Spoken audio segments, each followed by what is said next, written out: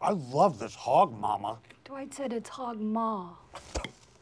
What is maw? It's the lining of the stomach of the pig. Oh, judgment is nigh, for the Belsnickel is I. Yes, he is finally nigh. I am nigh. Every year, my grandfather would dress up as Belsnickel at Christmas. He was okay at it. I am great.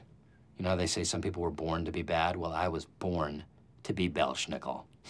Oh, Belsnickel has traveled from distant lands to discover how all the boys and the girls have been behaving this last year.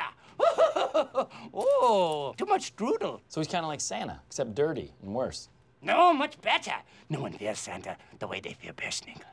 Wow. That's my favorite part of Christmas, the authority. And the fear. Yes, exactly. Come on, Dwight, you're making this up. No. This is a real thing. Belsnickel is a crotchety, fur-clad gift giver related to other companions of St. Nicholas in the folklore of southwestern Germany.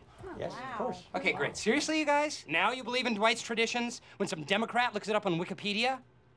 His partner, Shrute Pete, or Black Peter, a slave boy, often portrayed in colorful pantaloons and blackface. No, Dwight. No. Oh, come on. We don't blindly stick to every outmoded aspect of our traditions. Come on, get with the spirit of it, you guys.